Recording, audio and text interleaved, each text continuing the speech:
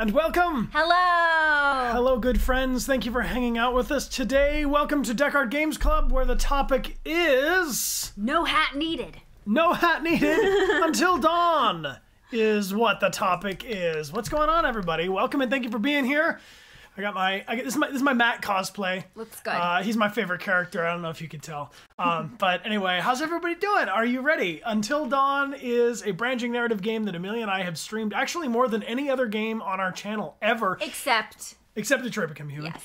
Kefka, what's going on? Hey. Thank you. I know Kefka loves this game. Big Yes. hug, Kefka. Good to see you, friend. Thank you for being an awesome mammal. We appreciate you. Okay, Sauce, welcome back. 6 months. Hello. Yes. So, Amelia, tell our good friends, if they've never been to a games club before, why are we doing this? Well, Dechart Games Club is an idea that we came up with because we want to talk about our most favorite games. What makes them so special? Really just get into it and talk about what makes them so good. Why? But why, you ask? Because Brian and I are developing a video game.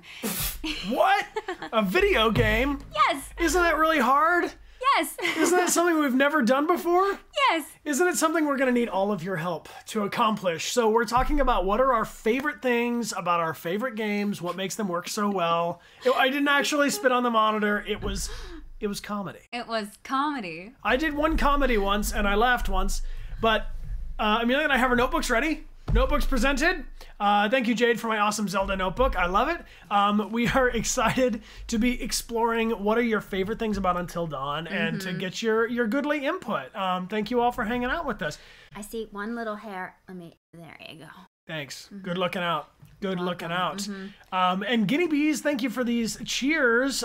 Today is International Nutella Day. So write that down in your journals, everyone. Did anyone bring anything to take notes? If you have any game developer ideas inside of you, we also did a curiosity chill on what are the 7 stages of game development. And right now we're in the planning phase, which is the first phase that moves into pre-production, which we're excited to get to someday, but not yet. We're still in the planning phases. Deviant Vinny, thank you for subscribing. Thank you for hanging out with us. Yeah, there's a whole day for Nutella, apparently. I did not know that. As there should be. We're going to get into everything about this game. We're going to talk about the characters. We're going to talk about the story. We're going to talk about the game mechanics. The game mechanics that we like. And we're going to also let everybody know that this is a spoiler-safe stream. So don't worry about saying anything that we might not know. It's okay. We've played the game 3 times. We did a blind playthrough on Twitch that's up on our YouTube right now. We also did a Keep Everybody Alive playthrough that we barely pulled off. Yes. That was pretty cool. And we also did a Everybody Dies playthrough that we have a compilation of on our YouTube. That felt a little weird, but we did it. We did it, yeah. Oh My Pie. I'm not just saying that. That's their username. Thank you for subscribing. And Scorpio Inc., thank you for being here and subscribing as well. I see Glowing Tigers back for 37 months. Welcome. And Mr. Debo is old and stuff. He's old and stuff and he's back for 45 months. What? Listen, 45 months of tolerating my existence is impressive. Only Amelia has beat that record, Debo. Oh, I also see Amidala716 is back for 42 months as well. Back for 42 months. Thank you to our moderators and to our lieutenants who help us out. And thank you all for being so grateful for their support. We really appreciate you, mods and lieutenants, and our whole team on Discord. You guys are great. So I guess a good question to start off asking is who here has played Until Dawn? Have you played it once? Have you played it multiple times? Have you seen it played, or do you not know anything about why we have to wait until dawn? All right. Okay, so I'm doing. I have played it once. I have seen it played. Multiple times. I have played it multiple times. Or what is this game? I have platinum. Okay. Or 100%, or like, you're an expert. I am a pro Until Dawn, or I am lost. Where is my mind? Where's my mind? I am lost. Where's my mind? There we go. There it is. Type a 1 in the chat if you have played this game once. Number 2 in the chat if you have seen it played. Or some of it. You're familiar, but maybe not. Fully through. Number 3 if you have played it multiple times. That would be us.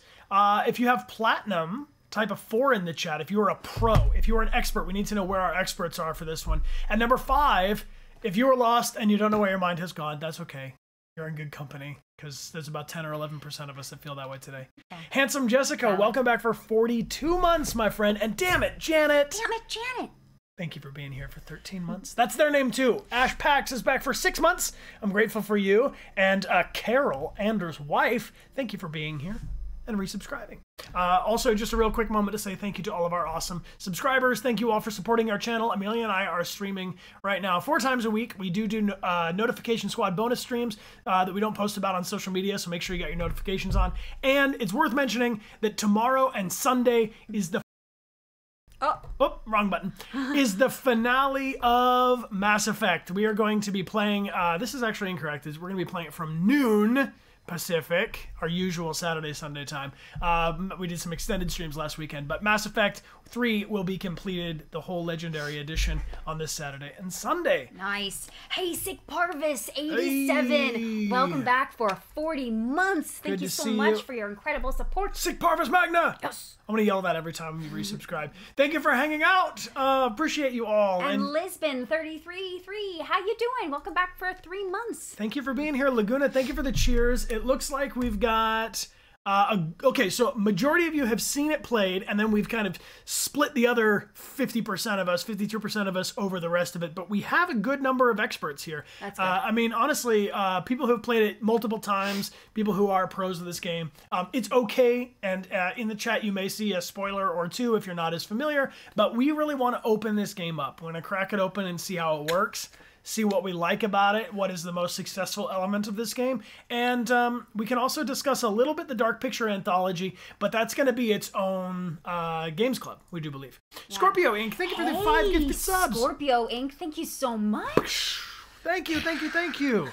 We appreciate you. Thanks for hanging out with us, and thank you for your generous support. If you got one of those gift subs, be sure to check out the starter kit. We got a button that looks like this down below the video, or a link to Mods will share in the chat. It'll show you the way around to go say what's good to Jericho and Zen Garden, our 2 subscriber chats where they keep it real odd. Well, I'm glad. Fubuka Games says that they have waited a week for this stream. I'm so happy. Nice. So, Games Club is great, and every time we have done one, it's great. Which we did Detroit Become Human and Resident Evil. Those are up on our YouTube right now. I have felt incredibly inspired afterwards, and we've had really good brain jams. So something that I love about Until Dawn, because this is one of the first games that we played, is it is a branching narrative. So the choices that you make shape the story. And it essentially, the story is kind of like a scary movie where a whole bunch of friends go away for a weekend to a big house in the woods, and death occurs, and creepiness occurs. Death occurs, but like kind of tragic death. Yeah. It's not just your regular old death. It's your bully into death off a cliff type situation. Yeah. You all know that one. Yeah, and then it is up to you and the choices that you make as you direct each of the characters who lives and who dies. Yes. And you have until dawn for it all to go down. So I personally really love how as a player, you get to direct the story, essentially. You're very much in control of what happens to these characters, how their relationships either get stronger or get more detached. And there's also this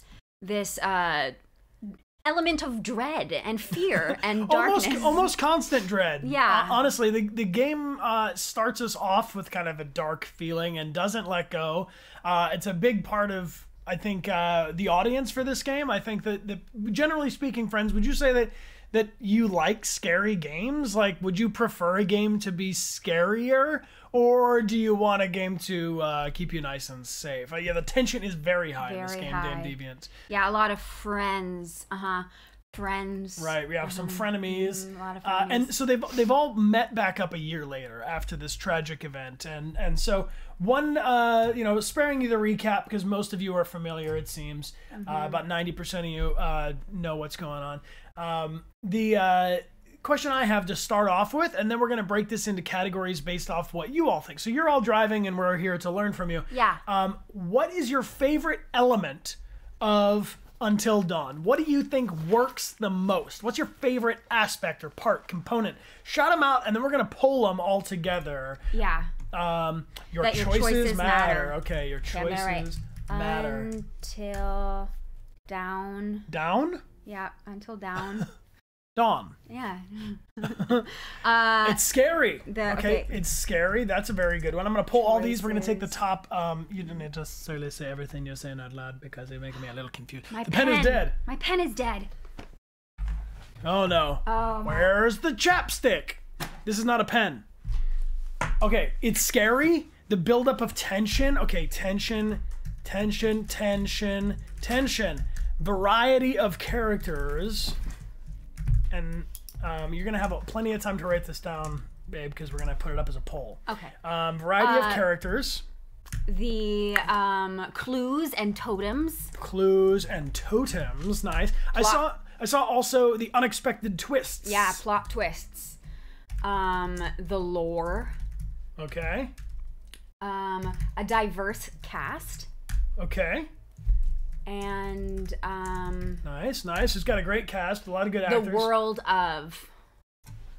So like the setting. Okay, the setting. Also, I see the game mechanics, like the don't move, the matching of the heartbeats, the quick time events. Yeah, so interesting mechanics, game mechanics. All right. I'm gonna go with those because those are the top ones that are standing out. We can get into more of these later. I just know that if I put more than 10 objects on this thing, we run out of space, as you can plainly see. Okay, friends. So what, in your opinion, is one of the best things about Until Dawn? Is it 1, that your choices matter? 2, that it's scary? 3, tension.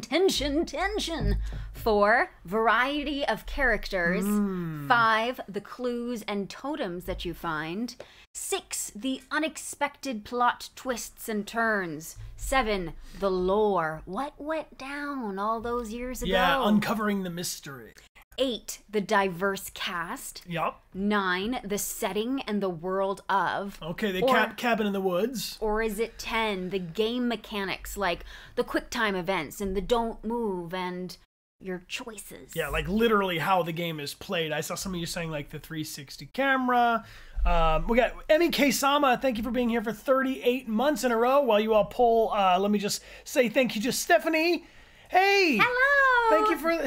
Thank you very much for the raid. Come on in, raiders. Welcome to the channel. We are discussing Until Dawn and what do we love about it most. Blue Rose raid. What's going on? Love that. Hello. TC Gamer, thank you very much for these cheers. We're grateful to have you here. And Stephanie, thank you for being here for 6 months. Okay, so let me write these things down. Okay. You get it, babe. You write those things down.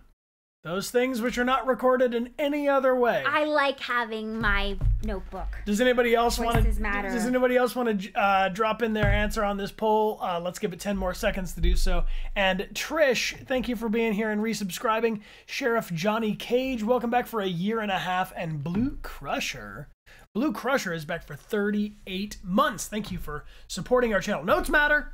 I agree. Notes matter, yeah. I, however, just have this VOD. And I will review the digital version. All right. Plot twist. So the winner here is very clearly that your choices matter. Why don't we write down the ones that win? That's what I am. I'm writing the top 3. Okay. Prove it. Your choices matter. Okay, so over 55% of you say that is the single most important aspect of this game. It looks like the second one is the lore. That's true. The lore is, I think, to me, something that really helps me replay it, and jump back into the game and want to discover more, even if I've already done a path through. Yep. And then looks like it's a tie between the variety of characters, which I think is also mixed with the diverse cast. It's just we got it up there kind of twice, and the game mechanics, like the quick time events, the don't move. Yeah. Variety of characters. Okay. You about to tell my Android brain I got the percentages wrong? No, I just read it wrong. Okay. Variety of characters. My Android. I'm a Sub by Cyberlife and everything. All right, so we're going to discuss your top categories. The unexpected twist is an honorable mention, I think, that is kind of built into the lore, perhaps. This is very, very good intel, everybody. Mary Marson, thank you for the cheers. And Zabar G, thank you for the resub. Welcome back. Okay, so your choices matter. Let's start there. Choices. Your choices matter. Awesome. And they do in real life too. Yes.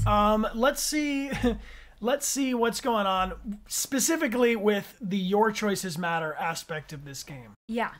How do you know?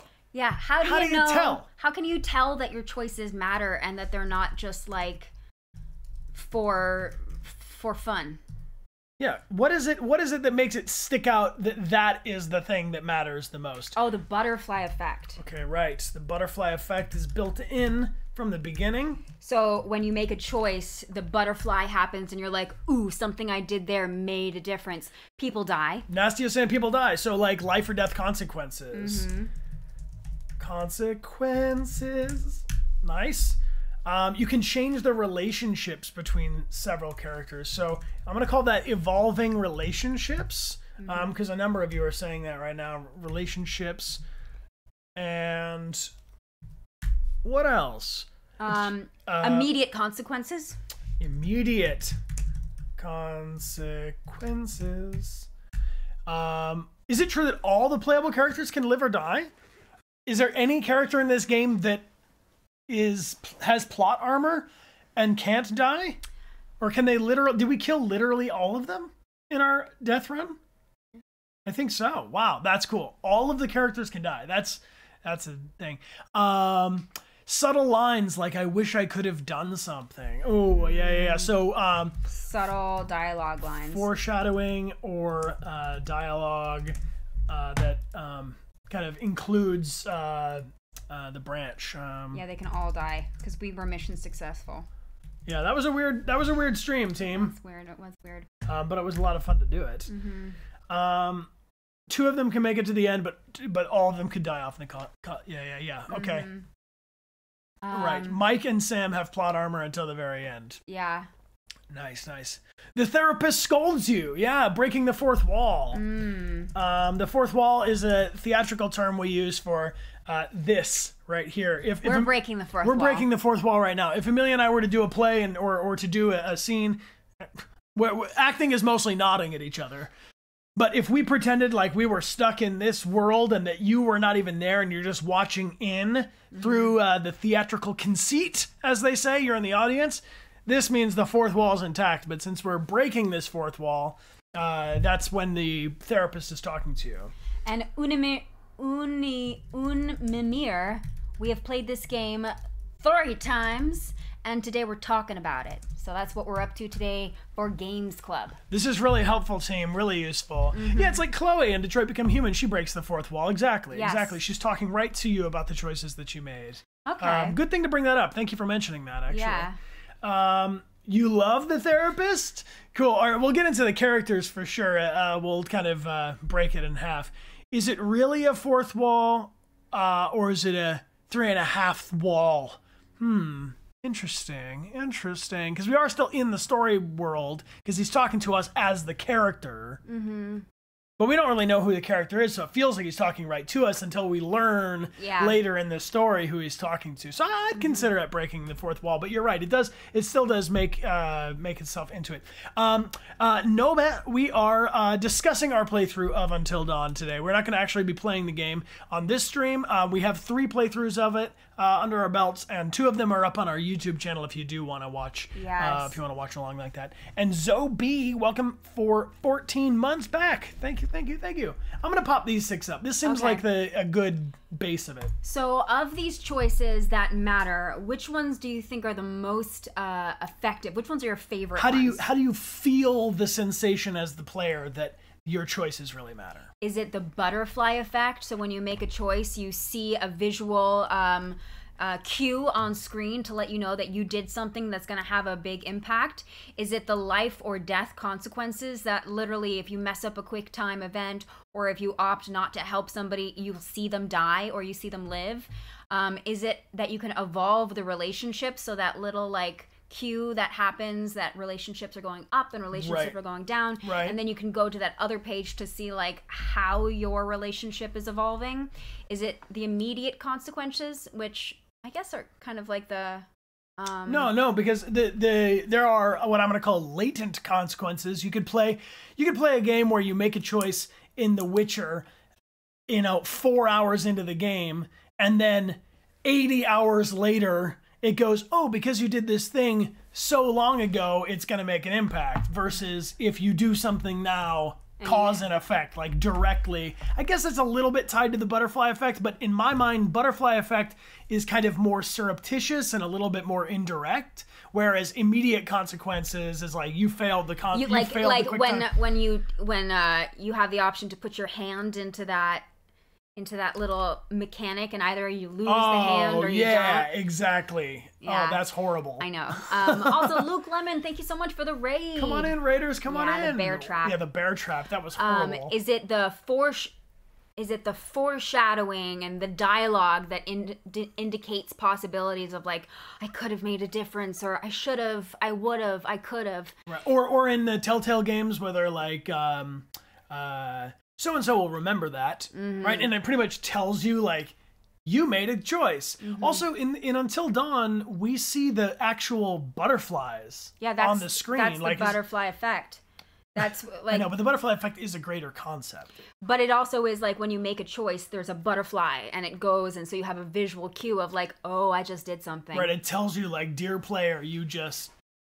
did something. You just did something. Or is it the breaking of the fourth wall, the therapist who talks to you about your choices and asks you questions? I wouldn't have done that. I'm going to teethily smile at you. Okay, so it seems right now that the life and death consequences are your top. Yeah, does anybody else want to jump in on there? Let's go for it. It has to be a good butterfly effect. It really changes the story, says Marina. Yeah, I mean, you definitely want to have, like, you push a button and something comes out the other side. It's not a whole lot of fun if you push a whole bunch of buttons and then some other kind of stuff happens. You want to feel like if I push this button, that happens. If I push this button, that happens. That's kind of where I'm at on it. Pop Khaki, thank you for being here for 5 months. Appreciate you. Yeah, welcome. And Low Tick, thank you very much for being here with your Prime. By the way, if y'all have Amazon Prime like this, you can link it to Twitch for a free subscription with ! free in the chat. There's a panel that looks like this down below the video that is clickable. So AL has a point saying that except the differences in the Telltale games and Until Dawn is that your choices actually matter in Until Dawn most of the time. Telltale says it, but it doesn't necessarily have an impact further along in the game. We haven't replayed any of the any of the Telltale games. Yeah. The one I think that I would start with replaying would be The Wolf Among Us. Same. I really enjoyed playing The Wolf Among Us. We have a playthrough of that on our YouTube too, if you want to watch it. But that's the one that we, I do feel like having that alert go off gives me a sense of it, but it's kind of abstract. It feels a little indirect. Okay, so definitely the life and death consequences are your favorite mechanic to show you that your choices matter. So you are literally controlling who lives and who dies based on your choices, which I think is a very effective way to give the player a sense of agency, because your choice will literally shape who makes it to the end. I see Pretty 1988 has a good point about the non-immediate consequences being satisfying, because you can't just immediately load back your previous save. If you did something and then it affects something that happens in 6 scenes, then you gotta play the whole game again if you want to make that adjustment. Yeah. Marina says, who lives, who dies, who tells your story? Yes. It has been 0 days since a Hamilton reference on this stream. And by the way, if you haven't watched Tick, Tick, Boom, we watched that last night. It broke our hearts, and we're still dealing with it. Devastated. Such a good film. Wonderful music. If you're a big fan of Lin-Manuel Miranda's work, that film really... And Jonathan Larson, who did Rent. Of course. That whole thing broke my heart. Life and Death Consequences is number 1, and that is the winner. And then Butterfly Effect... and number 3 was... Is the evolving relationships. Right. Yeah. So really, the relationships and life and death consequences. I mean, life and death consequences is so much stronger in this game and in this poll than the evolving relationships. And in a lot of games, I think the romancing and the relationship options like get talked about a lot, you know. But I think that really, if someone's dead, it's hard to romance them. Well, also, this story is so much about who lives and who dies, because if I can compare it to a film, it would be like a scary movie. And in a lot of scary movies, there's death. And so having this is such a crucial part of the storytelling of Until Dawn, and like playing a slasher movie. It's the genre of the thing. Speaking of genre, can we talk about that for a second? Yeah. Can I ask for, I know that this crew in particular is here for Until Dawn discussion. So when it comes to a genre, and a genre being like a kind of category, where do you find it on the shelf? How do you explain it quickly? Like, this is a Western, or this is a horror movie, or this is a sci-fi, or this is high fantasy, or whatever. What are your favorite kinds of genres in general? If you were going to pick up a game off the shelf, or a story of any kind. Jonathan Larson is the creator of the musical Rent, who wrote all of the music and created Rent, the musical. Also, Vishelia has a good point, too. Everything that happens in Until Dawn is related to the fact that the two twins died a year ago. So it's not just for monsters and stuff, but it has consequences based on choices that were made at the beginning of the game that we didn't really have control over. It was like that was going to happen no matter what. Right. It was a catalyst of the story. In storytelling, it's called the inciting incident. It's the thing that happens that sends you on the way. Like, basically, Bilbo Bilbo in The Hobbit has the ring, right, for the first time, and then the rest of the adventure kicks you off, the catalyst. Okay, we got a lot of good options here about different genres. Let me type them all in here. I'm seeing horror. Got horror, got adventure. Adventure, I'm putting action and adventure is kind of the same category. That's like your exploration and your fighting. Okay. Murder mystery, like detective. Okay, I got mystery up there, yep. Psychological thrillers. Thrillers. I am seeing RPGs. Okay, I'm gonna put role-playing games. And puzzles. How about puzzle games? All right. We're gonna drop up these here. Comedy. Comedy? We didn't even put comedy on there. Oops. Yeah, comedy is a great genre that we totally missed out. Speaking of, are there any really, really great comedy games? Why do I feel like I can't think of a game that calls itself a comedy game? I don't know. Saints Row? Saints Row is popping up. I haven't played that one. I don't know about it. What is comedy? Well, let me know. Favorite genres. Type it in the chat. Number 1 in the chat for a mystery. Number 2 for a horror. Number 3 for fantasy. Number 4 for sci-fi. Number 5 for adventure or action adventure.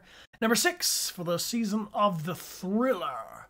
Number 7, role-playing games. And number 8, give me some puzzles. Ronan of Skyrim, thank you very much for the cheers. You like a mishmash of horror? Yeah. Oh, this one is a part teen movie, part slasher. Yeah. Yeah, teen movie, like a coming of age kind of story. Bubbly Nugget, thank you for being here for 14 months. Thank you all for giving us the good input in the chat. So just out of curiosity, this favorite genre, is that for anything or for games in particular? I mean, whatever. What draws you to a thing? What world do you want to be in? I mean, we're obviously talking about games with Games Club, but if you're just...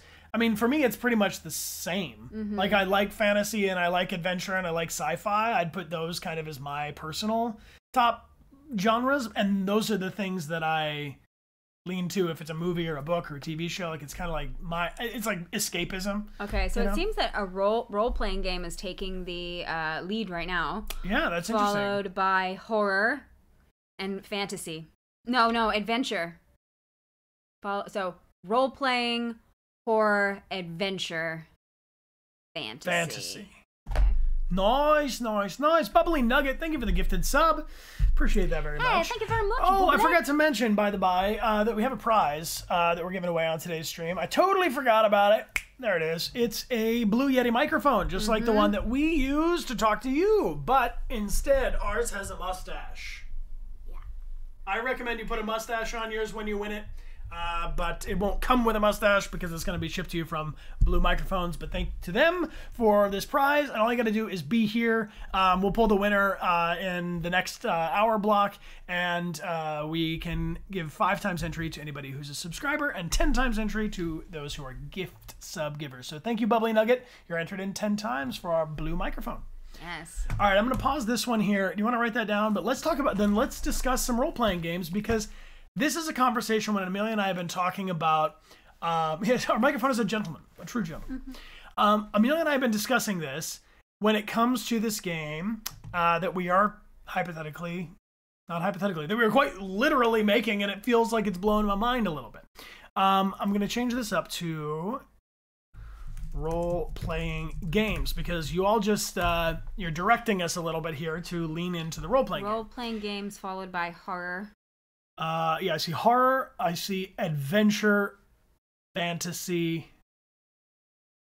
I mean, those are the winners. Okay. Sci-fi was close to fantasy, but fantasy definitely wins. All right. And mystery is in the running, but didn't win. So when we're talking about role-playing games, because a role-playing game could be in any genre. So you could play a role-playing game in sci-fi, you could play a role-playing game in horror world, any kind of thing. Mm-hmm. But when it comes to an RPG, a role-playing game, like Until Dawn, we're role-playing as a bunch of different characters, yes. kinda. Yeah. Right? So it's like a diorama role-play. Versus if you play The Witcher, or if you're playing as Horizon, you're Aloy or you're Geralt, right? So can I do a poll here when it comes to role-playing story games, because that's what we're sticking to, is that we're definitely building a narrative-based game. Bending right? narrative, yeah. Would you prefer to control a single character? Mm-hmm. Asari has an interesting point. Yeah. Isn't every game a role-playing game? Kind of, yeah. I mean, presumably, if there's a protagonist that you identify with and you're making choices as, then yeah. I would say that, like Crash Bandicoot, I'm not going to call a role-playing game, because Crash is going to do the same stuff, platforming and hopping along left to right and jumping over stuff, Mm-hmm. But a role-playing game would allow for me to inhabit and control on the character's choices. It's your character.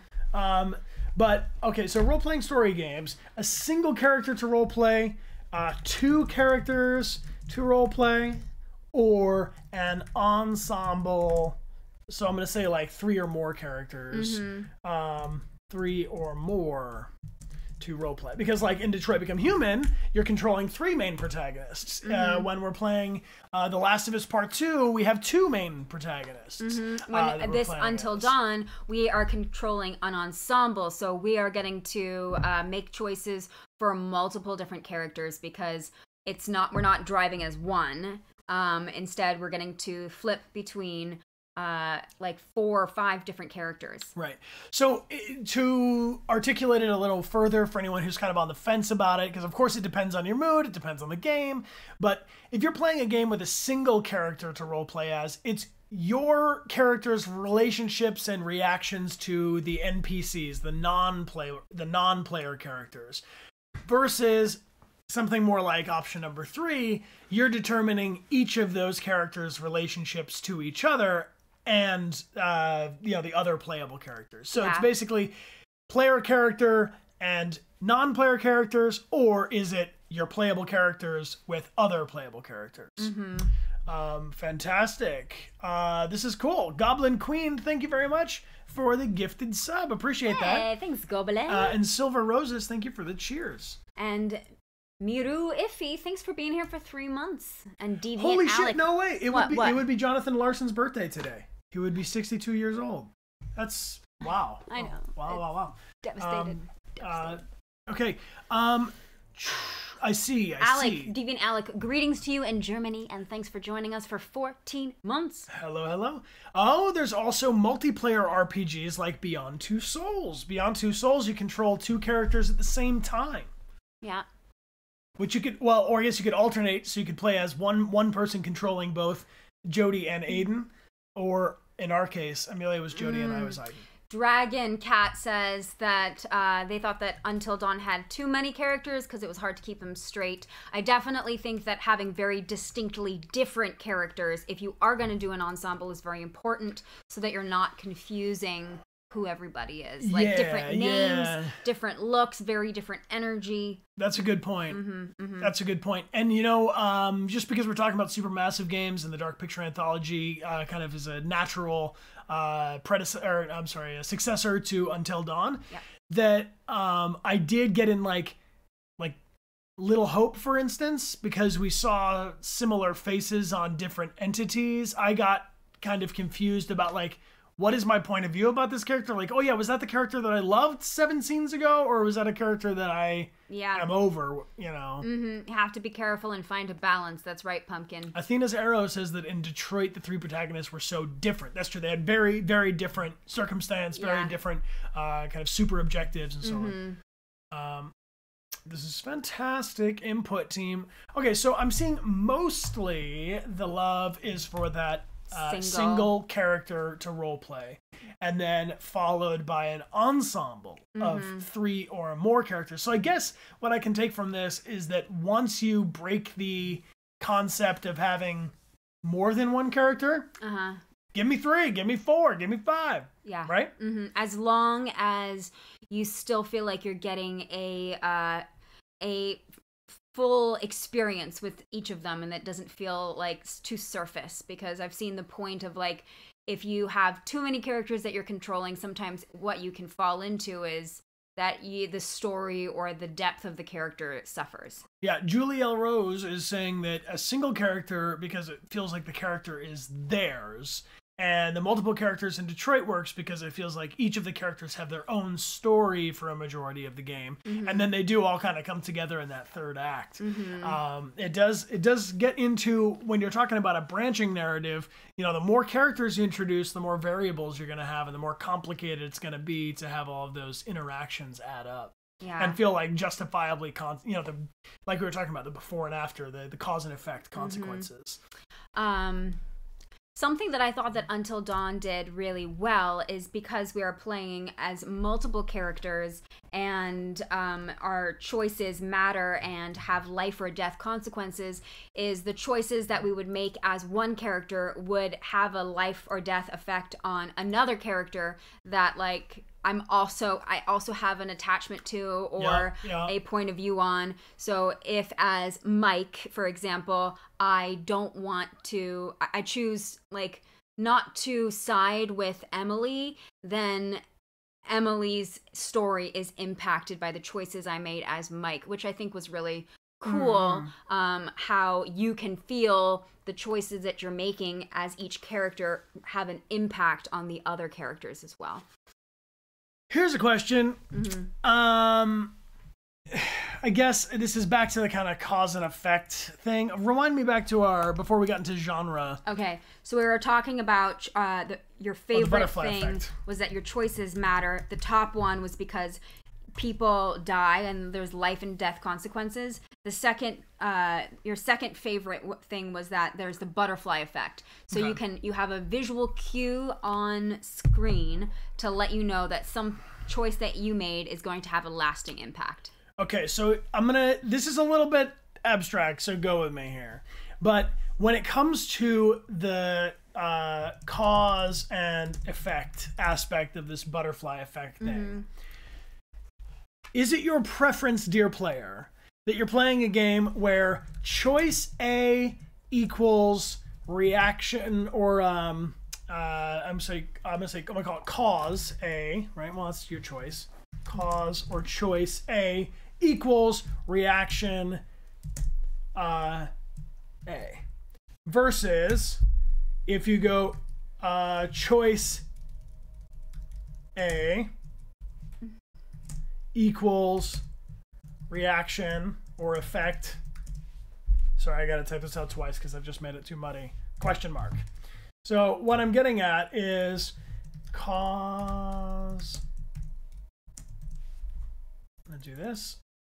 Okay, just 1 second. Pardon the long-winded nature of my very existence. Okay, by this I mean, if I make, if I can think about it, I kind of like know the consequence of my action. Someone's running, right? Amelia's character is running towards me, and she goes to leap, and I choose to not catch her. I know that the effect is going to be that she's going to fall, right? Versus, oh no, I'm leaving the room. I have to choose one of these two things to take with me. I'm going to take the chapstick or I'm going to take the glass. And it turns out that if you take the glass, Amelia's character dies. And if I take the chapstick, Amelia's character lives. Do you prefer to know or do you not need to know? Does that make sense? I understand that could be both. But what I'm looking for is satisfying. Because if I know that this choice might have that effect, this cause might have that effect, okay, then I feel like I'm knowingly driving the story, which would be, I guess, 2 in this case. Or if my choice is having an unknown effect, okay, then I feel a little bit more like I'm a pawn to the machine of the game, and now I dug a hole here, but then 6 scenes later, someone trips in the hole and breaks their leg. Does that make sense? Yeah, I don't really understand this. It's a little convoluted. Yeah. Anytime I do anything that has an equal sign or a variable, it freaks Amelia out. Well, I just don't. They look very similar to me, so I don't really understand what the difference is. Okay, I'm gonna delete this. Okay. And I'm gonna say, my choices have a ... known effect or an unknown effect. I think you accidentally just missed known. No effect. There you go. Okay, this is a simpler way of putting it. Yeah, okay. My choices have an unknown effect, and that's cool because, like, when I'm playing in, when I played in The Witcher 3, I didn't really know, because I didn't know enough about the lore, I didn't know enough about the world. I was just kind of individually making a decision of like, I don't trust this dude. I'm not gonna do his side quest. I'm out of here. Yeah. And then like hours later in the game, they were like, you didn't help that one dude, so now you have no armor. Yeah. Or whatever. Versus if they're like, do this thing and then that'll happen. And I go, nah, I don't need that to happen. Okay, so you're like knowing ahead of time what you're opting into versus like you're given a choice and you don't know how that's going to come into effect later in the story. Yeah. Okay. All right. I understand. Yeah. Because what I'm trying to understand from a game design point of view, right? If we're building a game that you're going to be playing and you are making decisions that have an unknown effect, I don't want you to feel ripped off if you were like, but I was trying to keep Amelia's character alive, but I forgot to lock that one door, and so now she got attacked by the monster, for example. Do you see what I'm getting at? Like, yeah. Versus if you're like able to see enough in the future that what your actions would do, what the consequences would be, you know? You could be like, no, I don't like that character. I'm locking her out of this room. Okay. GCat says that the second situation where the known effect can be incredibly frustrating to them unless there is a really good clue beforehand. Okay. Otherwise, it just feels like you already need to know the game before you can play it. Okay, and I see Magnolia Sims is saying gotta have a mix of both for them. They like some short-term consequences that are obvious, but could have long-term consequences that have a payoff later. So that's what it boils down to, is immediate consequences and more long-term consequences. Yeah. Jesse Dunn says consequences should be obvious after you've made the choice, not before. And ooh, I like that way of putting it. Maffer Blaze says it's more interesting if you have an unknown effect. Okay, so I'm going to write this down. Okay. I like that the consequences should have an obvious effect after you've made the choice. I like that. Consequences. Right. So, okay. So then that means that if a choice is going to have a long-term effect, a long-term unknown effect, that after it happens, it has to be a justifiable consequence to your choice, as opposed to a sort of more abstracted one. I don't know how many of you who are here have also played Beyond Two Souls, but one of my criticisms of Beyond Two Souls was that I wasn't so sure which of my choices were impacting what, because it's non-linear. Yeah. You know, it's kind of abstract in that way. So Misty Rain says an example for them is when Sam is running from the Wendigo. There's a few parts where you have the choice to run without closing the door, or to close the door to prevent them from coming in as quickly. Okay, so it has some sort of like natural logic to it. I saw Oni had a good point as well here, that in real life you don't get an obvious consequence to your action, which I think is also in the sort of very French way of Beyond Two Souls, that like I could make a decision today and I have no idea how that's going to pay off in the future. Also, Blue Member says that in House of Ashes, you have an air support choice in the beginning, where it happens in the beginning to either call for air support or not, and that affects in the end if Salim is taken prisoner or not. So you can't know that in the beginning, but a choice that you made at the very beginning is going to have an effect on a character that you've run so then that's really interesting, and pardon us if we're getting into any spoiler territory for the supermassive Dark Picture anthology, but what I'm getting there is that from this breakdown, it tells me that I should be able to anticipate a little bit what would happen if I did that. But the net result of what I did is greater than what I was originally able to anticipate. Because I did think about that in House of Ashes, when they were like, you know, should we have air support? Here I am, like, I'm playing a scary game. There's gonna be the odds that I'm gonna need reinforcements, you know, like the here come the Eagles type situation.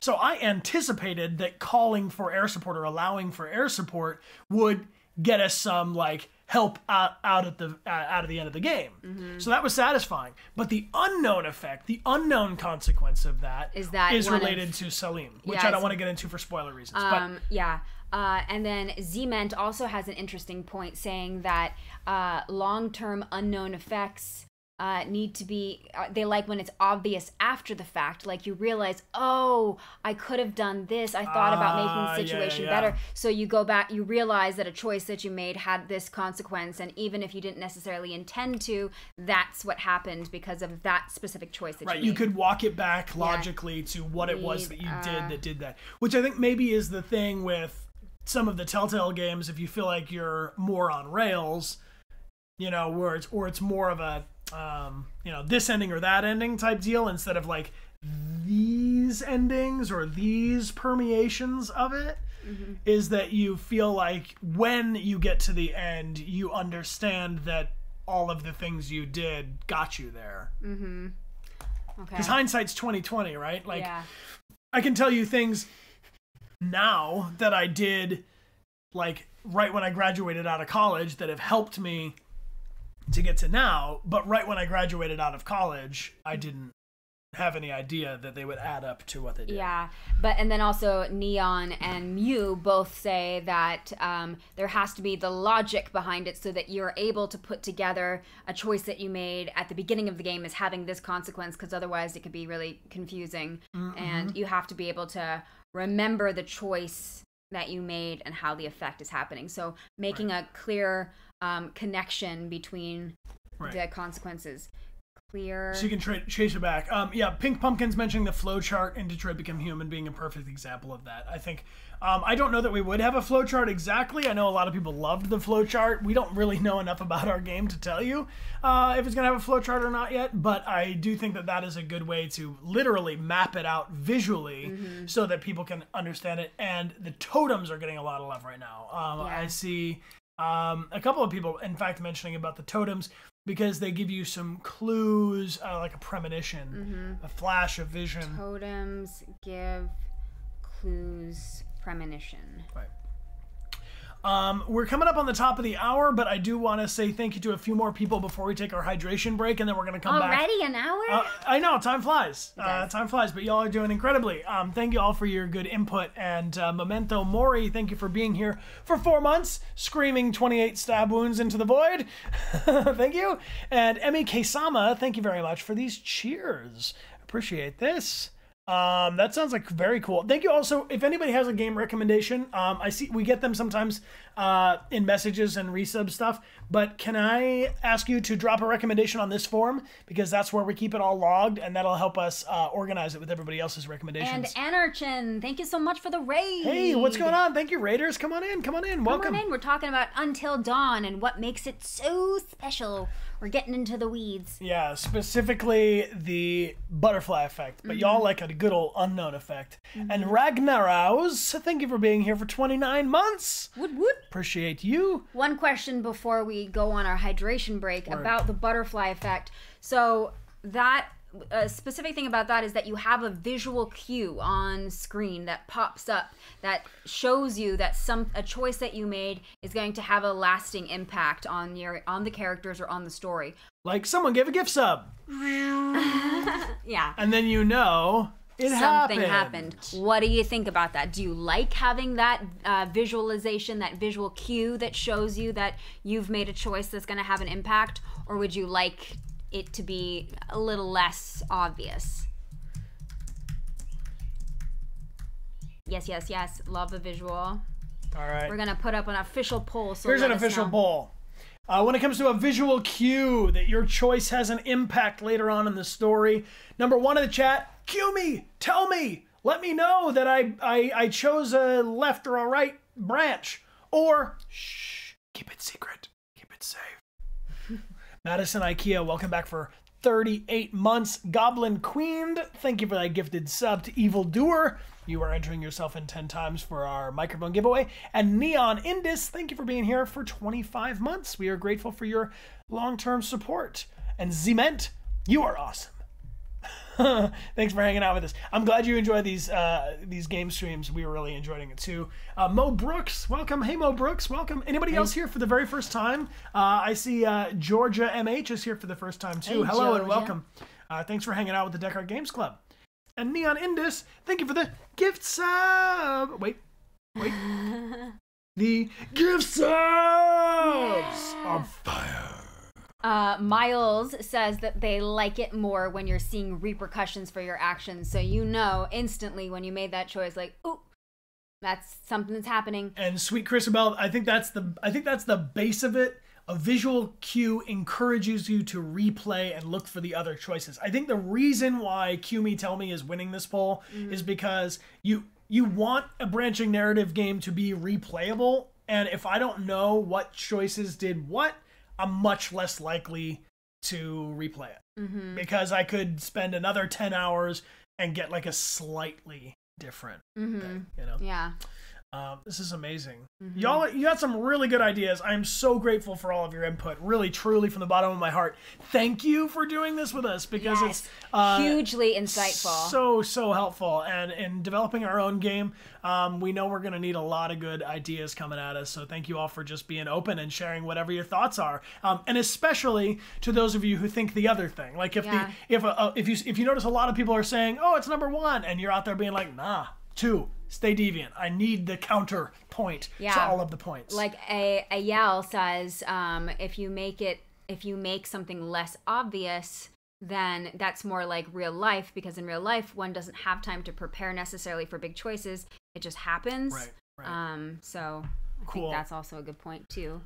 Well, when we come back, let's discuss a little bit more about the variety of characters, and their evolving relationships. And the lore, maybe, as well.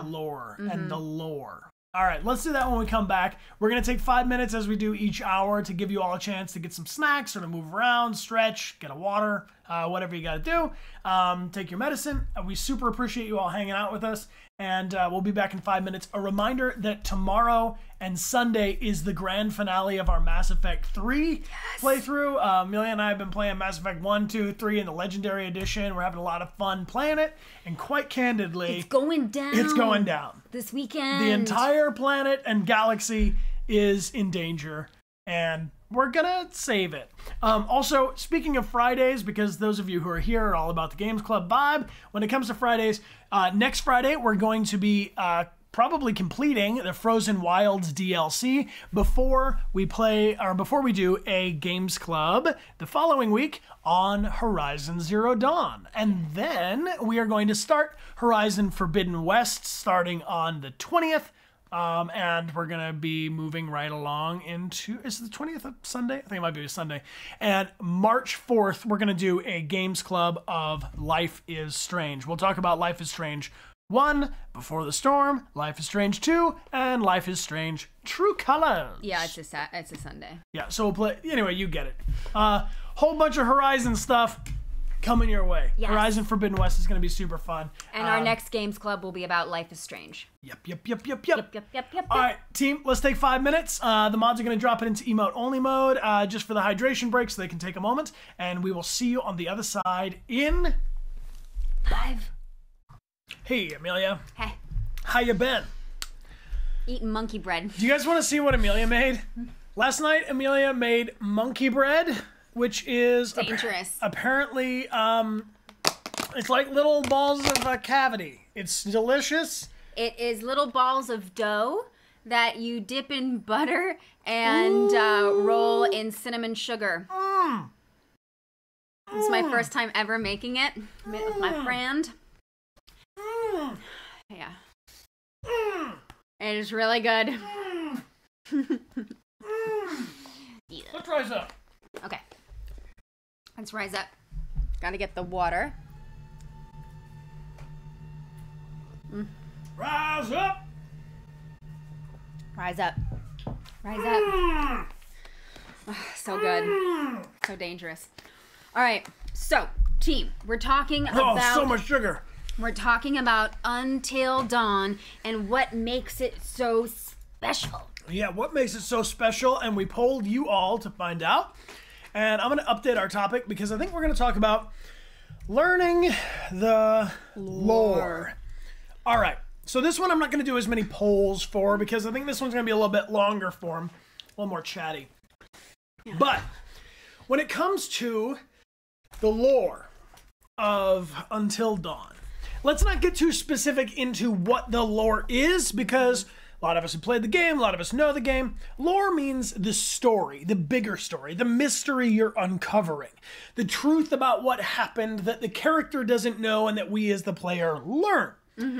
But we're not going to be making a game with the same lore as Until Dawn, so we're not really going to be trying to emulate it. But when you discover the lore, when you learn the lore in a video game, how do you like to get it? Yeah, so if I remember correctly, the way that you learn about the history of the house, the history of the mountain, the history of the mine and what went down is through finding clues. Like you find clues. Shiny clues. Right. And those clues, the environmental storytelling I'm seeing from Nastia. And you got to know like which clue is a shiny clue, which clue is worth knowing about by exploring your environment. Environmental storytelling. Environmental storytelling. With a taco or something. Are there also like you can go back and like see scenes? I don't remember. Yeah, I think that when we uncovered certain facts, we basically had it spelled out for us. Like I'm just going to keep including the Dark Picture Anthology, but like in House of Ashes, when we found a letter, it would like replay kind of this old newsreel thing that showed us like when the old timey thing happened, it was like this. The totems give you flashes, like forethought and premonitions about what could happen or what did happen. Non-linear clues that you have to put together on yourself. I think that's really clue. It's really clue. I think that's really clever. I'm seeing that the reward for you're exploring your environment. The reward is learning about the lore and learning more. I see my friend Pi is saying, Pilfering is saying, I think you need a good mix of overall lore, but you can discover in the settings, in journals, in documents, in letters. And Cryo Ghostu is mentioning showing and not telling. Classic show, don't tell. See, when we're doing a film, a lot of times it's better if you can show something instead of tell it, because otherwise it feels like, hello, I'm a character in the story and I'm about to give you a bunch of information. And I enjoy Mass Effect. I'm having a good time playing Mass Effect. But I do feel like the lore in Mass Effect comes at me in a way that I, with my short attention span, can't really deal with. Because they're just like, hello, I'm going to read you the dictionary definition of this world and the previous conflict. Yeah, exposition dumps. Where they're just like, brrrr, and my tiny brain can't handle all that information just kind of coming at me like that. I like to get it in bits and pieces and kind of piece it together a little bit more. But that's my own temperament. I also see someone said that seemingly unimportant facts become important later on. Okay. So unimportant facts being important later on leads me to a question that is also a Life is Strange question versus, I feel like in Until Dawn, or definitely in Resident Evil, which is what we did Games Club on last time. In Resident Evil, if you pick up a clue, breadcrumbs, yeah, you can do something with it, right? Like you have a key, and then that key is going to open a door. However, in Life is Strange, for instance, we have like this chapstick might be really important, but it's mixed about a bunch of clues where it's the remote and the lens cap. So in Until Dawn, if I'm remembering correctly, if we find a shiny clue, it's important. Directly important. Yeah. Right? Whereas in Until Dawn, it's like, oh, my mother. In Life is Strange, it's like, my mother used a remote, and I remember my mother's scent. You know? And you're like, you're learning about the character, but it's not necessarily tied to the narrative. Yeah. Does that make sense? Mm-hmm. Utility of objects versus narrative value. That's a great way to describe it, Miles. If the dragon says if the characters tell you lore, it's cool if you get pieces from different perspectives, sometimes conflicting info, and so you have to find the truth. Dragon cat. It's not just the sugar that's making me do this. That was a good idea. Yeah. I'm gonna write that down. To me that's something that's really fascinating, because I don't believe that I think there is a universal truth. I think there's an event that definitely happens, but I think that there's always a different point of view about the event that happened, and all of those different point of views make up a greater truth. The unreliable narrators. Yeah, there you go. NPCs that can lie. Yeah. Because, sometimes, I get so used to, following the waypoint or looking at the thing where I'm like, okay, now I run here, now I run here, now I run here, that I do think it's kind of cool when a game is like, oh, you definitely need to go that way. And then if you go that way, you die. Mm-hmm. Because that character wanted you to die. Mm-hmm. You know what I mean? As opposed to something that's like, the game is telling you, now do this. Now do that. Mm-hmm. Yeah. Until Dawn, they briefly mentioned Josh, Hannah, and Beth's dad made movies. Mm-hmm, which is a seemingly small fact that became much important later on when the first plot twist is revealed. Yeah. And Broccoli Bingus, thank you so much for the 4 gift subgroup hugs. Oh, thank you. I'm going to summon a butterfly effect. Oh, what do you think of that? That's an actual butterfly, Sam. It's a real butterfly. All right. That exploded. Let's next talk about the variety of characters, because something that I think Until Dawn does really well is having very different characters that you get to play as. Should we poll them? I want to know everybody's favorite characters. Yeah. Can y'all shout out your favorite characters, and I'll make a little list here. Give me your top 8 characters in this game. And seeing morally ambiguous characters. Gotta have that Sam. Black Cat plays. Gotta have that Sam. Sam. Emily. I see some people decidingly not Emily. Josh. Josh. Yep. The therapist. Mike. Okay, yeah, Mike. Chris. What about my boy Matt? Not seeing him. Isn't there a Matt? There was a Matt too, right? I'm not mistaken. Mike. There is a Matt. Okay, good. Okay. Fine. Matt and Mike. I'm not going to name 2 characters so closely named. So I definitely think that it's a little tricky with the names. Chris, right? Chris. Josh. Chris. We got Josh on there. Mm-hmm. Who else? Ashley. That's right. Ashley with the beanie, right? All right. I think that's good. Okay. Let's pull them up. All right. So what are your favorite characters in this game? Is it Sam? Is it Emily? Is it Josh? Is it the therapist? Is it Mike? Is it Matt? Is it Chris? Or is it Ashley? What's it going to be? Who are your favorites? I mean, Sam is... Final girl. Final girl, and also Sam came like overwhelmingly mentioned first. Like just if we look at how people typed it into the chat, you know, is Emily most memorable because we don't like her? I don't know. She definitely is the most antagonistic, I think, out of all the characters. Everyone but Jess. Jess didn't make it on the board, huh? Sorry, Jess. We just get honestly. Who's Jess? Does anyone know who Jess is? Jessica. That's why. Jessica? She is the one with the braids, the blonde. Until Dawn, Jessica. Mike's girlfriend. Let me see a picture of that one. Looks similar to Sam. Oh, the non-Sam. Yeah. The non-Sam. Fine. Okay. Sorry, Jess, you didn't even make the cut. But this is a pretty even split. Yeah, except for Sam. So let's talk about Sam. Okay, so Sam is obviously number one. And Mike. And then it's Josh. Followed a little bit like Emily, but then it kind of peters out. Emily and the therapist are kind of tied. Okay. So what makes Sam so special? Why is she your favorite character? Do we like Sam because of her character or because of her actress? Asks Kai. Interesting.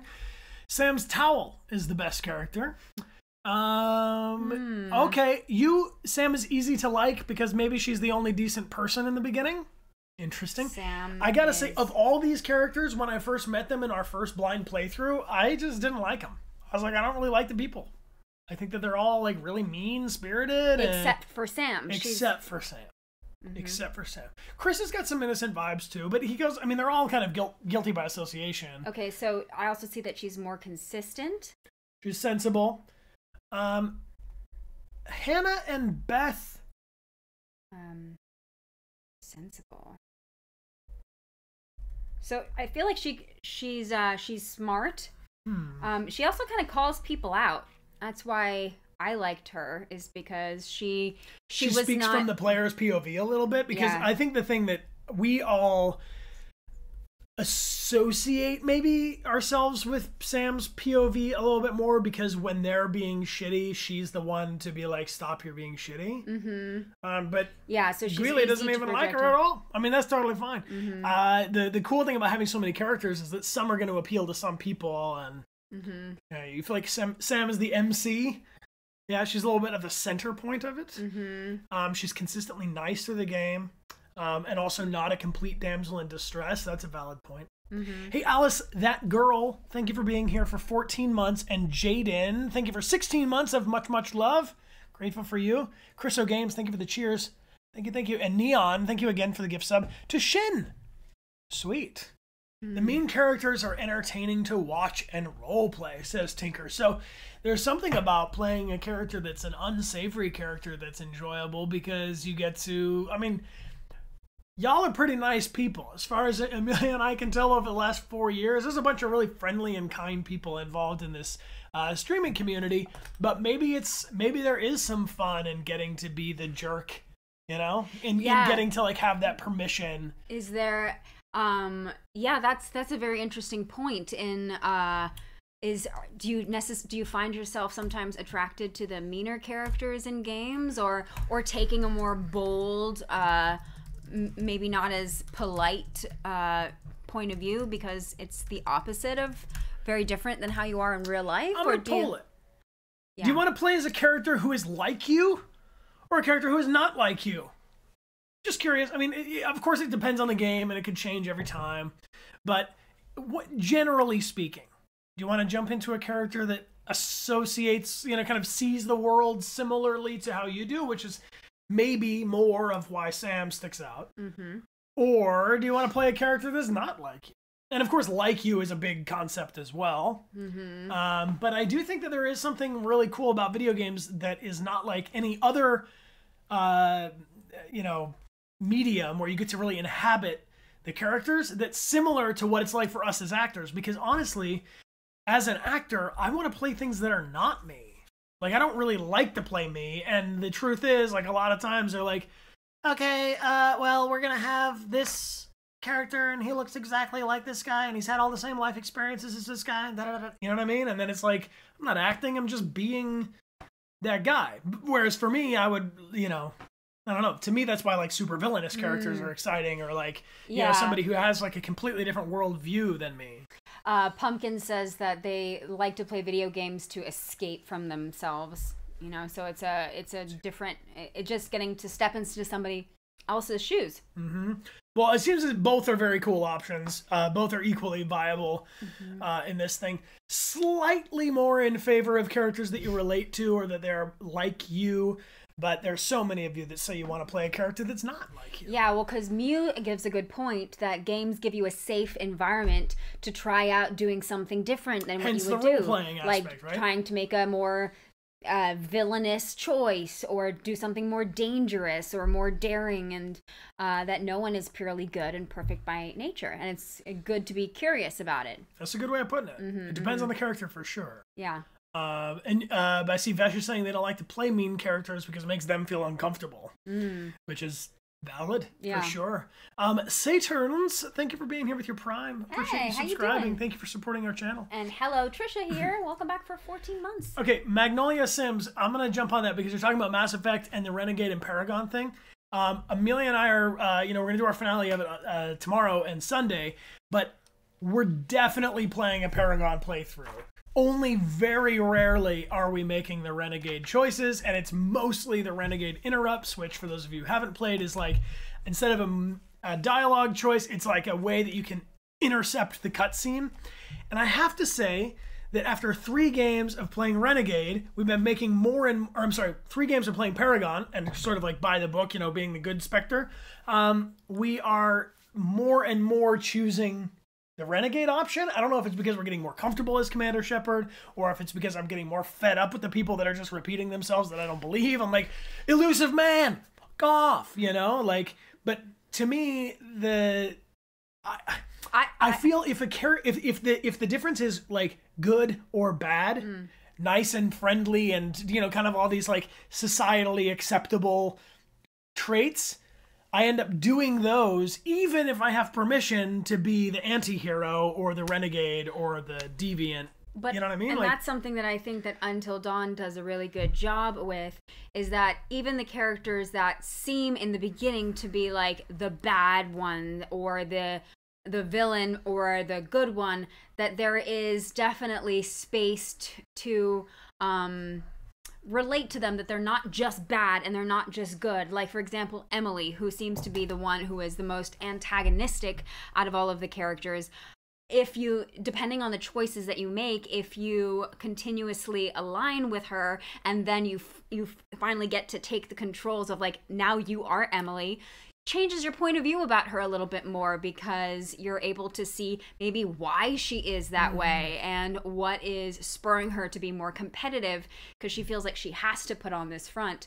So I think that's cool. Same with Josh, he's a character that like in the beginning maybe you feel one way about him, but then you see like his experiences and then you see a different point of view of That's him. true. I mean, my point of view about Josh changes radically in this game. And numerous times too. And I think that that's something really special that Until Dawn does, is that no character is completely good or completely bad. They all have they all make bad choices, and then they also all make good choices depending on you. All right.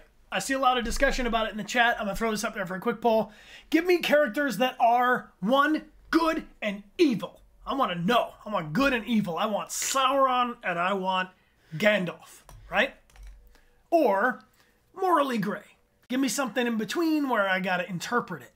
I also knew, maybe it was because I had seen it before, but like after rewatching Lord of the Rings, and the very beginning, when you meet Sauron, you're like, oh no, it's Saruman. You're like, ooh, something's bad with that wizard. Like something's bad gone with that wizard. You should throw that wizard out. Something's gone a little rotten with him from the beginning. Corrupted. Yeah, a little corrupted wizard.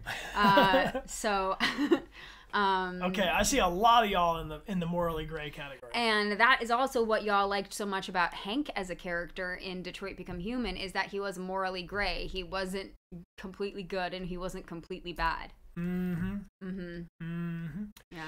I do think that there is a lot of power, though, in having a character that is good and a character that is evil, to give you like some bookends, because if you're gonna have a morally gray character, you have to have something that's good and something that's evil, so that you can have a spectrum in between. Because if it's only good, and I think what that poll tells me is that you're not looking for only good and only evil, sides. Yeah, or maybe what it is that there are characters that are seemingly very obviously good and very obviously bad from the beginning, but then you have a moment where maybe they're being tempted. Yeah, like with Frodo, he seems really good, but then there's the moment when he really wants that ring and you're like, but no, and then he's like, but yes, and so the characters that you have put into one category can shift out of that. I think that's an important. Yeah, this is interesting. I see a couple of you are mentioning Joel in The Last of Us, about total like willing to kill, crush people straight up, surviving Joel.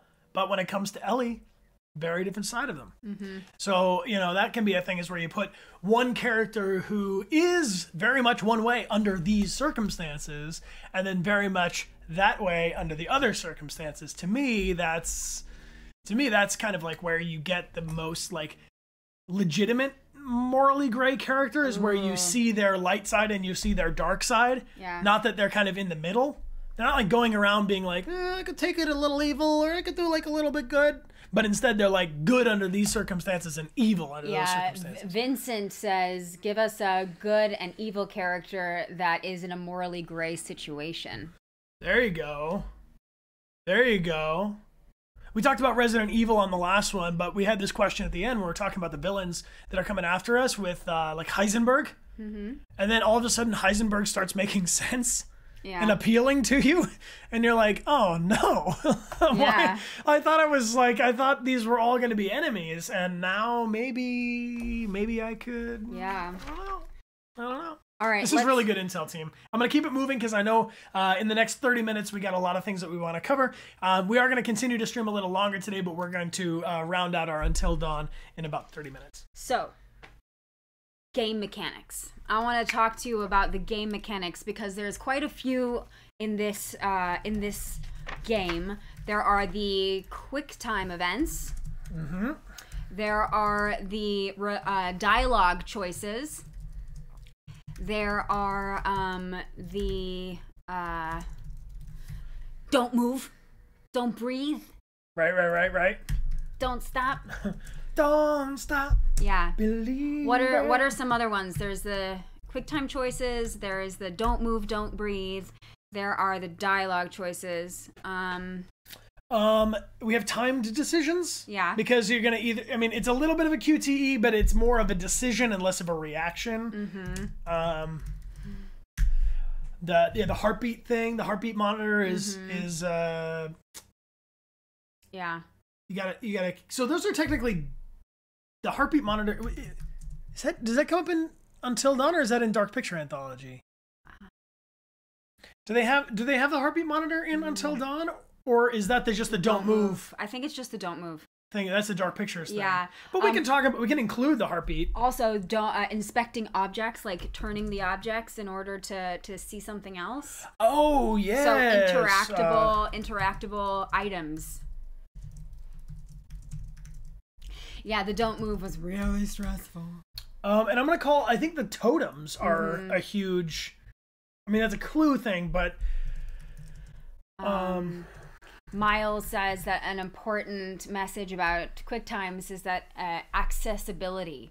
So, being able, not necessarily having to do it, If you don't want to. Or giving having mobility options in the game so that, for instance, if somebody is using like a customizable controller, there's some really cool. There's also the point and shoot. Like there are definitely moments when you have to shoot the Wendigo or shoot or not shoot the squirrel. And I'm like, don't shoot the squirrel. The squirrel's just eating. You know? Right. Okay, there's 8. Let's pull them. Which is your favorite game mechanic in Until Dawn? Number 1, the quick time events, which is some logs are rolling and you have to jump over them by pressing square. If you have a dialogue choice where you're choosing, I'm going to respond aggressively or more passively. Or not at all. Number 3, the don't move, don't breathe, hold the controller perfectly still. Number 4, the timed decisions, where it's like a quick time event, but it's more of a choice that you're deciding to make as opposed to measuring your response time. Number 5, the heartbeat, which is from the Dark Pictures anthology, but we're going to include it here because it's relevant.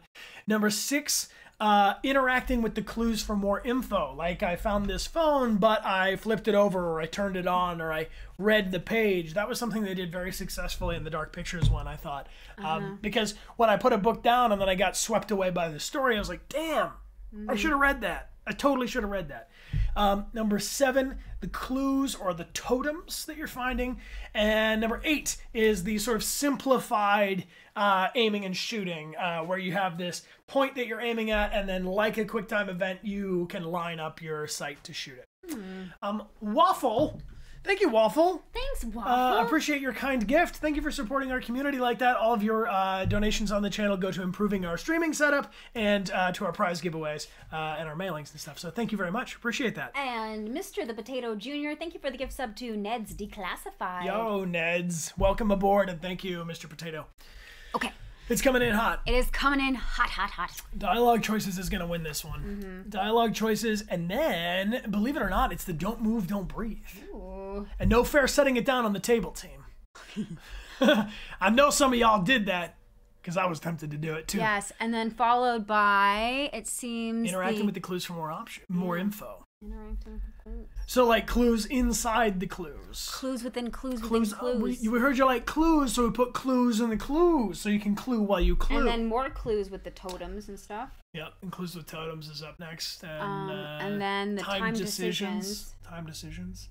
And quick time events is actually pretty low. Yeah. See, I really like the quick time events. I think they're a lot of fun as a streamer because it gives me an opportunity to fail in a way that I wouldn't want to. So it changes the story, but I just got to deal with it because it's not always the case in a movie. Like, you know, spoiler alert, but Frodo gets stabbed a number of times, and I don't want that to happen. But it makes the story better because it happened. Yeah. You know, I didn't want in House of Ashes for our who's the leader of the, I don't know what her name is, but in any case, she, you know, I don't want bad things to happen to my character, but if they do, it puts me in a worse situation so that there's more at stake. QTEs are hard to implement. Non-intrusively, okay? You feel like it might break your effect, your kind of sense of the world, because all of a sudden there's a square up on there. Yeah. The don't move thing can be too sensitive for some people. Rachel, that's what it is. Yeah, like there was one part where I was like really bummed that Rachel fell down this crevasse, and it was my fault because I didn't make the right choice fast enough. I screwed up the QTE, but then it put me in a different kind of a predicament. So Fam says some players don't like QTEs because they take direct control away from the players. And then Rocker Tell you Girl, what you don't have in life, team. Direct control. Rocker Girl says QTEs can be fun, but it also interrupts the story some. Okay. Kai says that QTEs were great in Until Dawn, but not as great in Dark Pictures, in their opinion. Yeah, OK Sauce makes a good point that they're genre specific. So, like, the don't move thing is specific to certain kinds of stories. Okay, so I have a question then, because I'm seeing a few of you say that QTEs can take you out if it's not implemented correctly. What is an example of a well-implemented QTE, a QuickTime event? Like, how can you make a QuickTime event feel like it's not taking you out of the story? Good call. Or is it just always going to take you out? Okay, so number 5.5 has this. It's a little bit like rolling the dice in D&D. Because in D&D, you have choice over what your character does most of the time. But if they succeed or fail is up to the die, and you have higher probability or higher choices. The Connor Chase runs, you like that? So you're still actively moving the character. Yeah.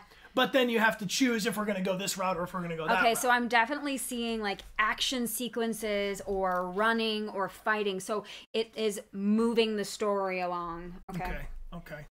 So what if there was a booby trap? Mm-hmm. What if there's a booby trap? So you're not running, but you have, a short amount of time to notice, and if you don't push the button, then wah! Is that acceptable? Okay, so you don't like them if they're in a cutscene, but if it is furthering the story along, if you're in some kind of combat and then you got to make a move, or you're trying, or like the floor is falling out from beneath you and you got to make a move, but if it just feels like it's out of nowhere, then that's when it takes you out. Interesting. Interesting.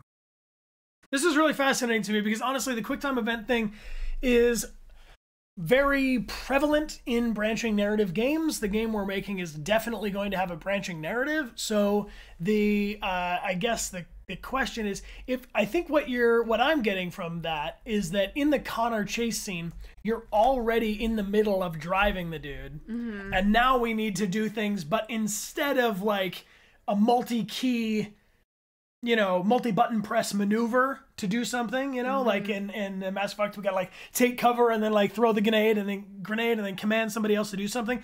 That's a little complicated for some gamers and not as accessible. But if you're just in a cutscene and then all of a sudden something comes along and it like interrupts your it's like, what mode is your brain in? Briette says that the first QTE should not have lethal consequences, because then right, like all of a sudden duck and then you die and you wasted all of your time. How long would you say is Until Dawn in the average playthrough team? Is it about 10 hours? It's a little shorter than Detroit, right? A little bit, but it's longer than the 8. It's longer than the Dark Pictures. Okay, here's another question. Is it? Yeah, I think let's. Okay, so we I'm gonna pause this. We'll put this away.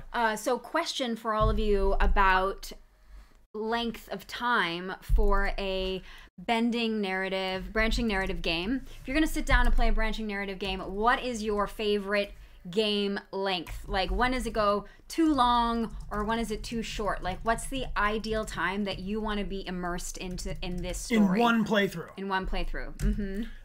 Shout it out. What you got? 10 hours. Okay. 8 hours. 10 to 20 hours. Okay, hold on. I'm gonna do these. I'm gonna try to do these in order. I'm gonna say, okay, do this.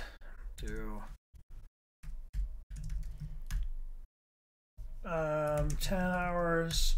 I'm gonna say 12 to 15 hours. Forgive me for doing kind of strange phrases, but more than 20 hours. Cool. Let's do it like that. What is your favorite length for a branching narrative game that you're gonna embark on? How much time do you want to spend on your first playthrough? Is it gonna be 3 hours? Is it gonna be about 5 to 8 hours? Is it gonna be 10 hours? Is it gonna be 12 to 15 hours, or more than 20? What's your favorite length? I can tell you that after 20 hours of a game, I start to get itchy about it. It depends on the game. It depends on the game, but if it's specifically, like, if there's no, like, collectible element or, like, upgrade skill trees, if I'm not playing, like, a bigger open world game, past 20 hours, I just start to feel like it's too big for me. Anyway, I'm just, answering the question. 12 to 15 hours is clearly winning this poll. Okay, so then that means you all are saying that you feel like Until Dawn, for your ideal length, is a little bit shorter? Is that the case? 0% of you want a game that's 3 hours long. 0% of you. Very interesting. Do you think... I'm gonna let this poll go, because sometimes I answer my own question too quickly. Tate Baggins, thank you for being here with your Prime. Galahad, thank you for being here. Thank you for being a knight. Lauren, thank you for being here for 11 months. Appreciate you. Kai is back for 4 months. Thanks for hanging out with us. Appreciate you. And Mad Loves Horror is back for 8 months. And Kyra Lee is back for 30 months in a row. All right, there's a lot of good intel coming at us. I'm going to pause this. Anybody else who wants to pitch in on this, 1, 2, 3, 4, or 5 in the chat. What's up? How you doing, Hagzoid? Thank you for chatting with us for the first time. Welcome to our channel. Thanks for being here. So, okay. All right. So it seems that the ideal time is about 12 to 15 hours. And then followed by 10 hours. we could go so far. We could go so far as to say the ideal length for a branching narrative game is between 10 and 15 hours, according to this.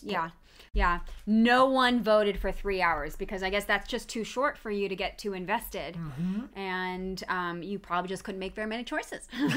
Yeah, interesting. And, yeah, this is one playthrough. Okay. We're asking about. So if it's 10 to 15 hours, if a game is 10 to 15 hours long, how many times do you think you'll replay it? Once? Twice? And this is for a bending narrative, so you know, like, you could have times? multiple playthroughs if you made a different choice. Yeah, I mean, of course, it's going to depend on the game and all the other things. I mean, all of these questions are very subjective. This would be for a branching narrative game.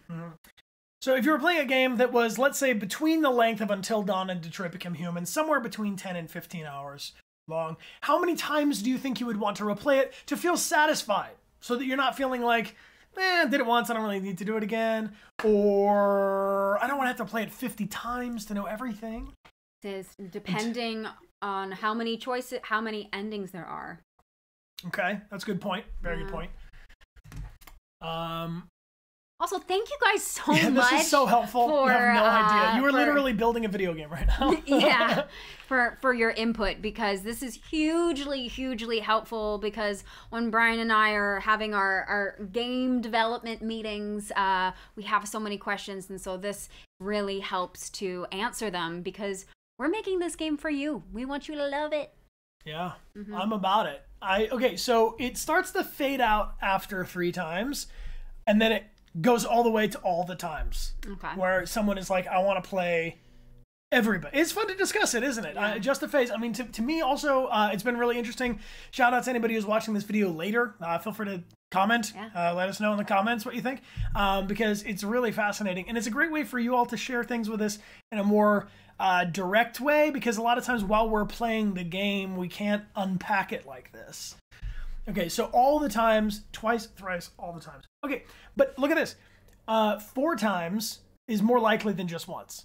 So if y'all are playing a branching narrative, you want to play it at least twice. So it's got to be playable at least 2 or 3 times, and then about as many of you, again, would prefer to play every possible path.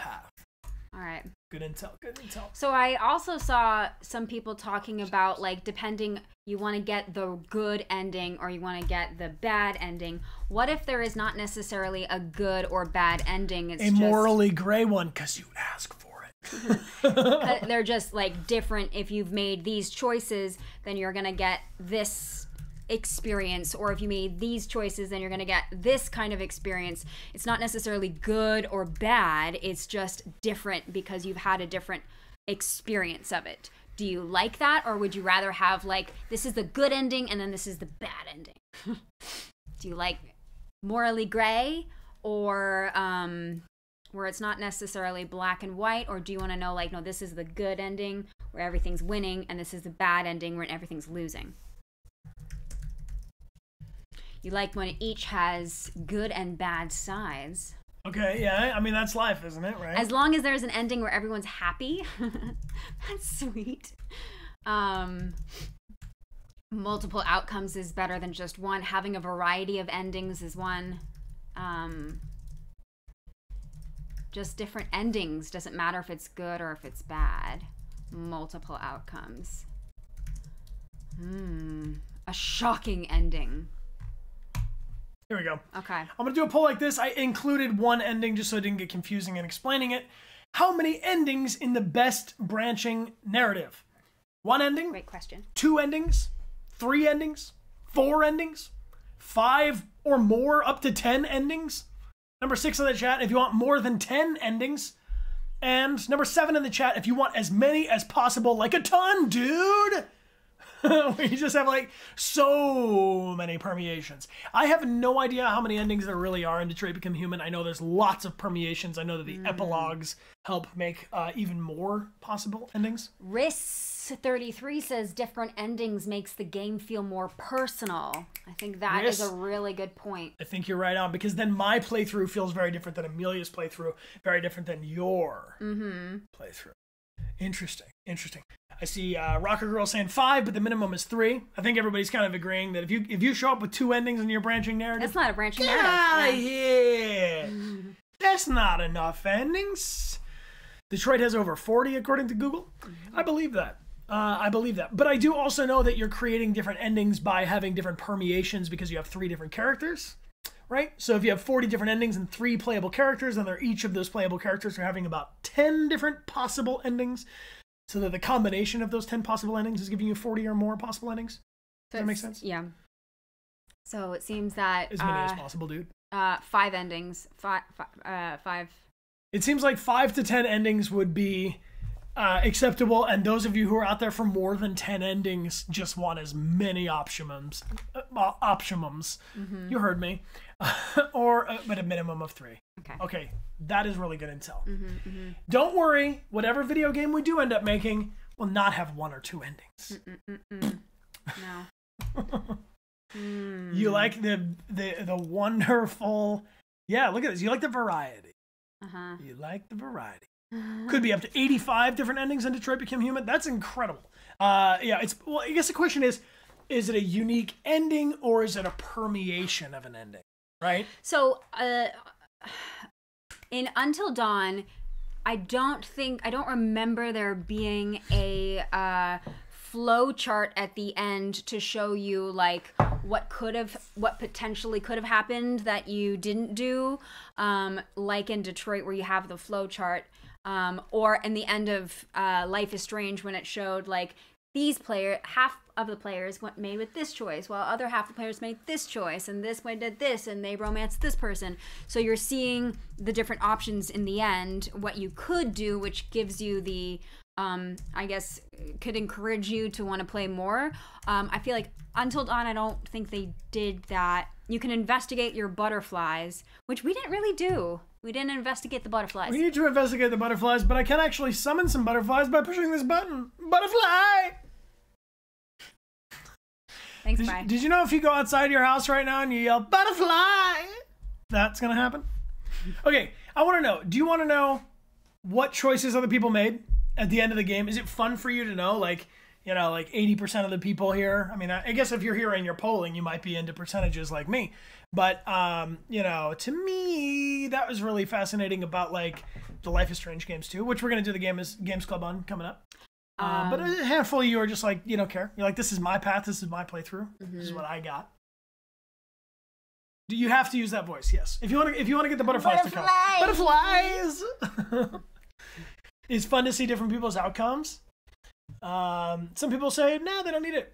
It's more about for them. And I mean, I guess you'd have to be connected online anyway for it to give you that. But The Wolf Among Us has that too, and it's fun to see. And it's a good way to encourage, FTLC? A good way to encourage multiple playthroughs if the epilogue hints at the other outcomes. So very good. So that you know, like, player, you're here, and the whole world was destroyed, but it could have been different. Replay? Continue?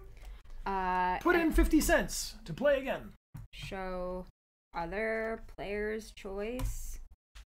So that's getting a lot of love. Or a flowchart. Okay, that's getting a lot of so love. basically, what I get from that is that seeing visually what other possibilities could lie for you in the future for you are exciting, as opposed to just what could happen. Right. And I mean, like at the end of Life is Strange 2, for instance, if a character ends up imprisoned, then you would just know that it would be possible for them to not be imprisoned. So you would just kind of, it could be more subtle. I see your point. That it would just be inferred, if someone ends up winning the game, then they could also end up losing the game or whatever. Yeah. This is fascinating. Yeah. In the last, 6 minutes of our discussion of Until Dawn or so, because time has flown, I know. and then we're going to ramble on and check out a new game. We are curious if there's anything else about Until Dawn that we didn't touch on. Final thoughts. The final thoughts. What are some things that we did not necessarily touch on that you think are very important in Until Dawn being so special and being so unique as a game? Yeah, and if you mentioned something earlier and it didn't come up again in the conversation and you want to make sure that we get it in here. Also, you should know that Amelia and I go back and we've been watching through these past games clubs and reading through the chat much slower, which has been a very, very helpful thing. So if you've shared something into the chat and we haven't necessarily mentioned it on the stream, we are definitely reading all of this chat like a book after. Maintaining tension. Seeing love for foreshadowing. The relationships. It's allowance for the audience to participate and or subvert tropes of the horror genre. So you can go with what is likely to happen, or you have the chance to take it away from. The ability to play in co-op is getting a lot of fun. The couch co-op mode is really cool, and probably one of my favorite things about streaming the Dark Pictures games.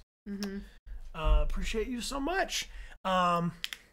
Alina, thank you for subscribing with your Prime. Oh, the recaps. Yes. How it had, act breaks, essentially, and it would recap. Yes. Where the therapist is saying, oh, so far someone's died, and they are dead now because of the choices which you have made. You like that when that happens? Yes. The music's getting some love too. We didn't talk about music, but it definitely has a good If you have effect. multiple characters, making sure that they're all equally important, so none feel like they're just kind of left. The filler character, right? So that could be about when we talked about how many playable characters, that you can spread it too thin, I think. I get a little bit confused in the huge games with huge lore. The questions, when the therapist asks you questions. Yes. Which of these things do you find more horrifying? Do you like to see a picture of a clown? Or do you like to see a picture of a scarecrow dressed as a clown? Do you like... Sorry. I'm genuinely sorry that I enjoy doing that. I think it's something I just can't resist. No clowns. Write down no clowns. Write down no clowns, please. I will not write that down. No. Team, I think I am a bit of a clown, but I'm not like a. I hope I'm not a scary clown. But as a clown, it's the sugar from the monkey bread. Bloody Cheyenne, thank you for the cheers. Happy Friday to you too. Diverse characters. Diverse characters is very important. Amelia and I agree. Yeah. So. I agree for sure. Diverse worldview, diverse sexuality, diverse point of view of what's happening in the story. Yeah. Diverse backgrounds. Very important. Very important. Exactly. Yeah, there you go.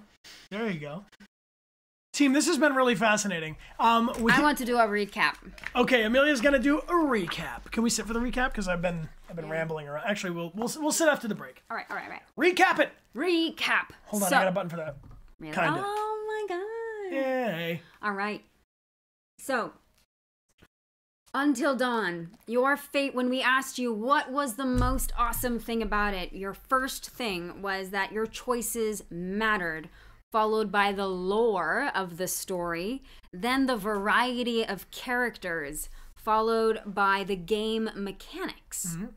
When we asked about your choices matter, what are your favorite ways to see that visualized? Like, how do you know that your choices matter?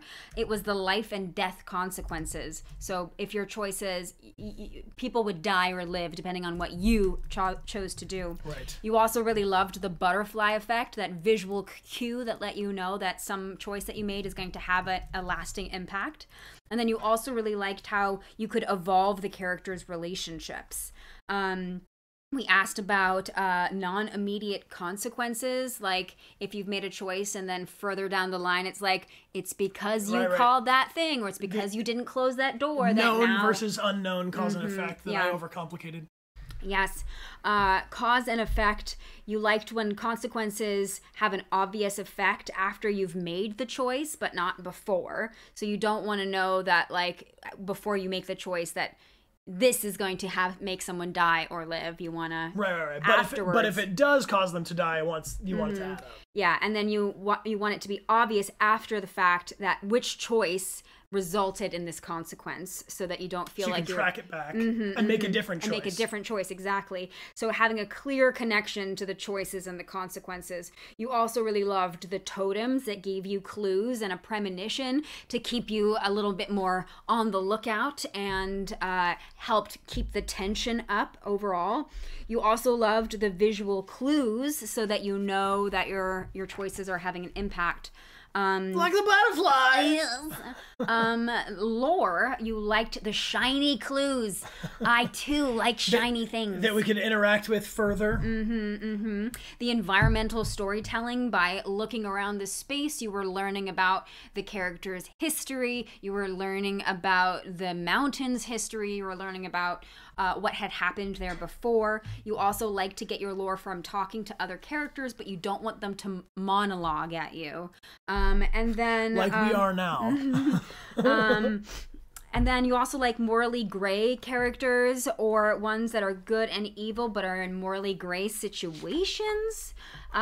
Your favorite game mechanic was the dialogue choices, followed by don't move, and then interacting with clues for more information. But it's important for the quick times that they are part of an action sequence or a fighting sequence, so that they're moving the story forward as opposed to just coming out of nowhere. And you're already on the controls. When we asked about your favorite length for a narrative, you said between 12 to 15 hours, with about 5 to 10 endings. So you want to really get into it, and you want to have multiple options for the story to end. No illusion of choice, but real choice. Yeah, and you want to be having something that shows you what could be in the end, like a hint of another outcome, or showing other players' choice, or a flow chart. And the final thoughts was that this game was really good at maintaining the tension of the relationships, that you can either subvert or participate in tropes and cliches. You also loved the co-op element of it, and having the recaps, so that it felt like act breaks. So you made this choice and this happened here. And then finally being asked questions by the therapist, that it felt very personal. And having very different and diverse characters. Yeah. Team, this has been an incredible Games Club. We are very grateful for you joining us, and we want you to know that next streams will be for our finale of Mass Effect Saturday and Sunday, and we are going to be doing a Games Club on Horizon Zero Dawn the Friday after next, when we complete the Frozen Wilds DLC, and before we begin playing Forbidden West. We'll also be doing a Games Club on Life is Strange coming up on March 4th. And GCat, hey! Thank you for your awesome gift. I'm glad you are really enjoying the Games Club streams. We are too. Yes. It genuinely has given us a lot of mojo for our own project, and also just a new way of looking at video games and storytelling. Yeah. So we totally agree with you. Vishelia, welcome back for 45 months, and Bloody Cheyenne, thank you for being here. I see Clarence G has subscribed with their Prime. We got to pull a winner real quick, and then we're going to switch gears to a new game called Path of Exile, which has an extension or an expansion that just came out today called Siege of Atlas. Yes. So we're all going to create a character together on the other side of our break. But first, we have to pull a winner for our prize. A winner. So type a thing into the chat, anything at all, as long as it is fundamentally decent. You are entered to win this Blue Yeti microphone. We will send it to you from somewhere around the world. We appreciate you all hanging out with us, and thank you all for typing in the chat. We'll give it a couple of seconds to find our winner. This is awesome. Thank you, team. So many good ideas. See it. And Boku, thank you for subscribing with your Prime. Thanks for hanging out with us. Okay, and here we go. Thank you so much for hanging out with us for these games clubs. I think that this has become probably one of my favorite streams that we do together. I just love getting all of your input about these games and what makes them so special.